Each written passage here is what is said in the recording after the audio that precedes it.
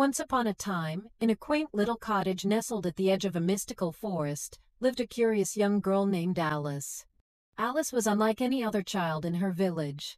She possessed an insatiable thirst for adventure and a boundless imagination. Her favorite pastime was exploring the woods that bordered her home, where she often encountered strange creatures and enchanting mysteries. One sunny afternoon, while chasing a radiant butterfly deeper into the forest, Alice stumbled upon an ancient oak tree. Its gnarled roots seemed to beckon her closer. As she approached, she noticed an odd, intricately carved keyhole at the base of the tree. It was unlike anything she had ever seen before. A sense of excitement surged through her, and she knew she had discovered something extraordinary. Alice rushed back to her cottage and searched every nook and cranny until she found a peculiar, ornate key among her grandmother's old belongings. It was made of glistening silver and had an enchanting sapphire at its heart. She felt an inexplicable connection between the key and the keyhole she had discovered. With the key in hand, Alice returned to the oak tree, her heart pounding with anticipation. She inserted the key into the keyhole, and with a gentle twist, the ground trembled beneath her feet. The tree began to split open, revealing a hidden doorway that led into a world unlike any other. Curiosity got the better of Alice, and she stepped through the portal. To her astonishment, she found herself in a place that defied all logic.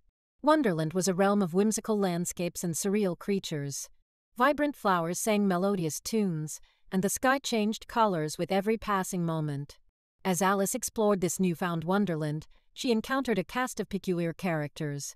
There was the enigmatic Cheshire Cat, who grinned mischievously and offered cryptic advice. The Mad Hatter hosted tea parties that lasted for days, and the White Rabbit was always in a hurry, muttering about being late.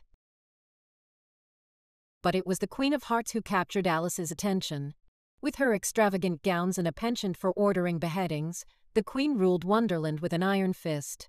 Alice, armed with her wit and courage, found herself caught in a series of whimsical and challenging adventures as she navigated the Queen's unpredictable whims.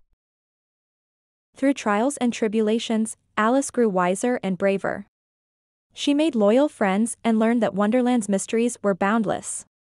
She discovered that the key to Wonderland had chosen her because of her insatiable curiosity and her willingness to embrace the unknown.